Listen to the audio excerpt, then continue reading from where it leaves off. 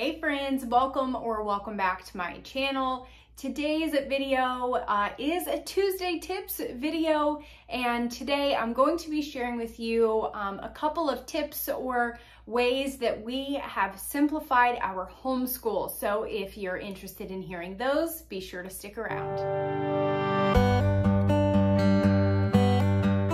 Some of what I'm going to talk about today, I've kind of talked about in previous videos, but I wanted to kind of expand a little bit on it and really kind of make a video dedicated to this kind of update or change or shift or whatever you want to call it, and kind of give you guys my thought process behind kind of how I simplified or what things I have put into practice that would make homeschool simpler for me. So hopefully you guys will find this helpful. I did write a couple of notes down because I didn't want to leave anything out.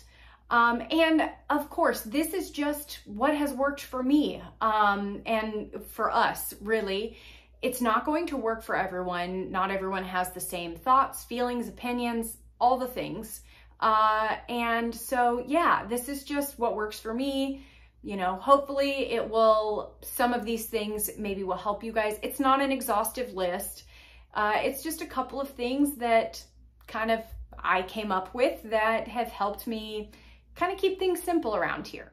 The first thing or first tip, and these are kind of tips, but kind of really just more of like my thoughts and opinions sort of, but I guess they could be considered tips. So anyways, the first thing here on my list is I stopped trying to keep up.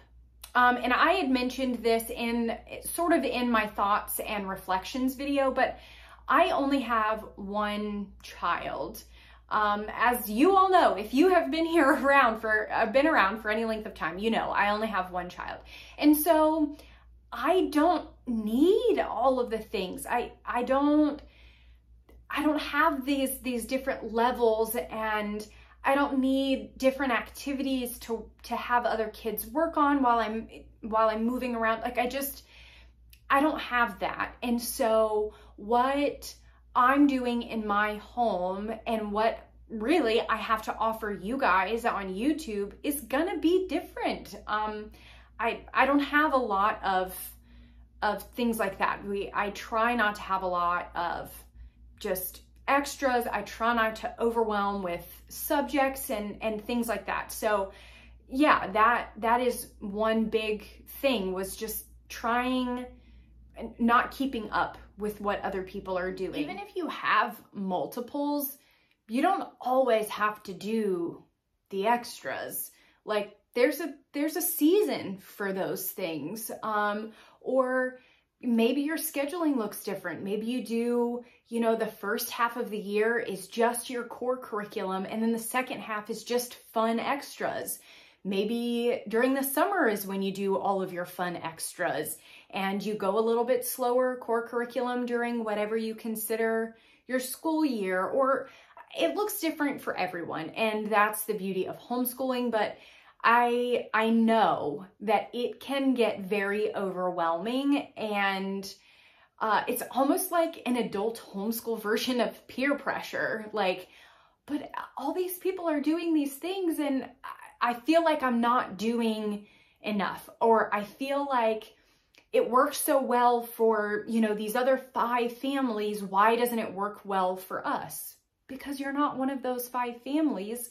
And it's just different. Everybody's lifestyle and family dynamics, and even the area that you live in and your climate, and, you know, things like that, things that you don't think about, it all plays a part. Yeah, I feel like that makes a huge deal, and not getting into that comparison. You know, this person does 5 core subjects with their kids and I only do 3. Okay. So do your other 2 at a different time. Or, you know, yeah, I mean, I know that's easier said than done, but that made a big difference for me. Like, stop trying to do what everybody else is doing. Do what works for you. And that kind of leads me into kind of my next point or my next tip is I figured out what's most important. Like at my daughter's current level and at her current age, what are the most important things that I want to be dealing with or that I want to be teaching, or maybe even areas that we need to focus, character development, chores around the house, things like that count to me as schooling, right? I'm raising up a future adult.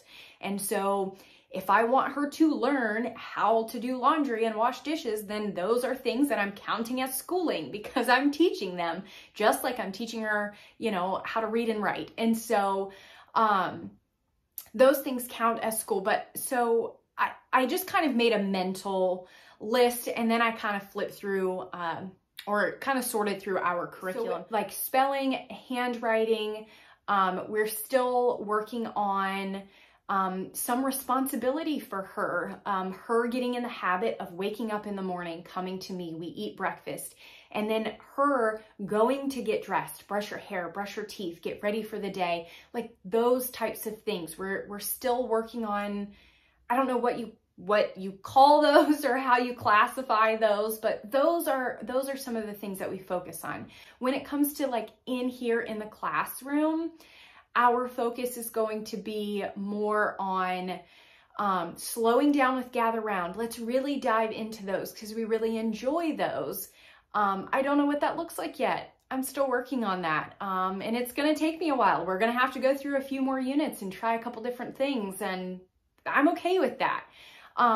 We got the My Story K so she can learn more about her family and her surroundings in different countries and cultures, and learning more of the world and sort of her place in it. And then my other subject focus is her relationship with the Lord and cultivating that and nurturing that and planting those seeds and kind of guiding her and directing her on a daily basis.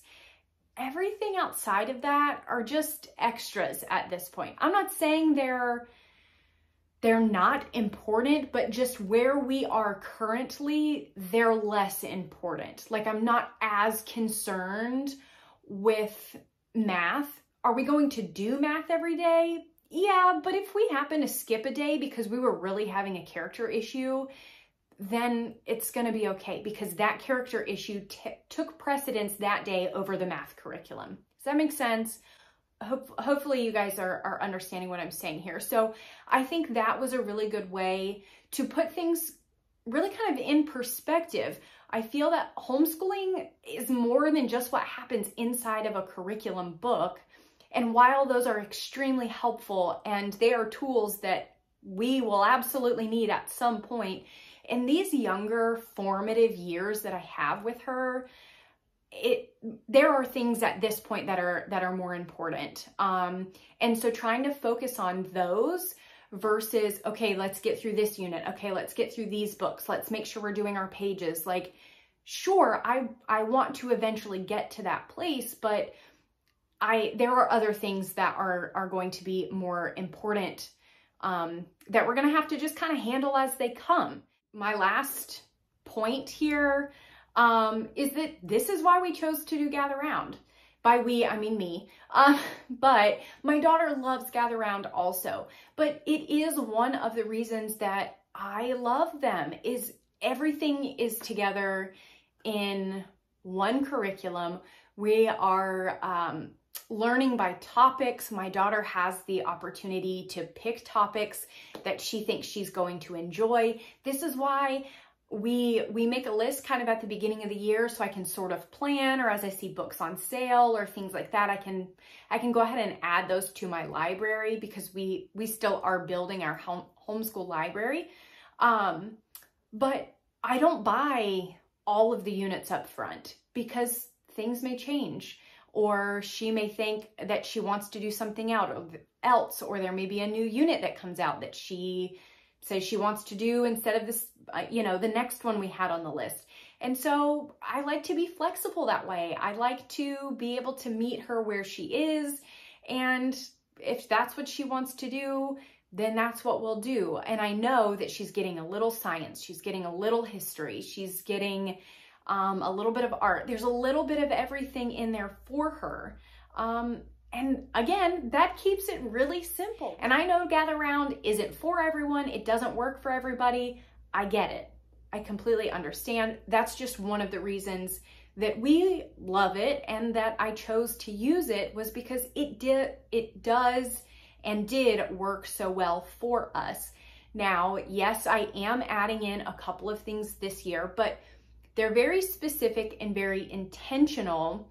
And again, I don't really know how it's all going to flow together, to be completely honest. We probably will just dive in and we'll figure it out as we go, because that's usually the way it goes. And, you know, your best laid plans don't always work out the way that you intend. So we're just gonna jump in and see what happens. But I'm doing a Bible curriculum because yes, there is Bible included in Gather Round, but I'm looking for something just a little bit more, because one of my main important focuses, like I mentioned in my previous tip, is building and guiding her and nurturing her relationship with the Lord. And so in order to help us do that, I wanted to find some kind of little curriculum. It's minimal. I don't have a lot of pressure on myself to do that. That was an intentional purpose. And then the same thing with the My Story. It's considered a social studies, but it's her life, her story, her place in the world. How does that look? What does the world look like around her? Introducing her to different cultures and languages and all of that kind of stuff, I feel is formative, and it's so important at her age. And again, not a lot of pressure on that. If we get 1 or 2 lessons done a week, then we did great. I had anticipated that My Story K was going to be our spine, and that we were gonna kind of work everything else around that. I'm not feeling that way anymore after having looked through the curriculum. I'm thinking it's going to be more of a fun extra, with Gather Round still being more of our spine. But again, I don't know. I'll have a video, y'all know, I'll keep you updated. So if you are looking to simplify things in your homeschool, these are just some of my kind of thoughts, opinions, things that just happen to work for us at this season. I think it's really more of a mindset change than it is a physical change. I think once you get it in your head, you know, what you need to do to simplify, or you really make the choice to simplify, then after that, it's just kind of figuring out what works, kind of just changing up your processes and, you know, just making those adjustments. But I feel like when you made the decision to homeschool, it was kind of like that, where it felt almost harder to make the decision to homeschool than it was to actually start homeschooling. Not keep homeschooling, because sometimes that gets hard. And there are doubts and fears and worries and things that come with continuing to homeschool. And there's those things at the beginning, but hopefully you guys know what I'm saying. It's almost like making that decision sometimes can be a little bit more worrisome and have more fears attached, versus once you actually get in it and you're like, wow, sure, there are fears and worries, but not as much as I had at the beginning when I was trying to make the decision. I feel like it's kind of like that. So that is it for today's video. As always, thank you guys so much for watching, and I will talk to you soon.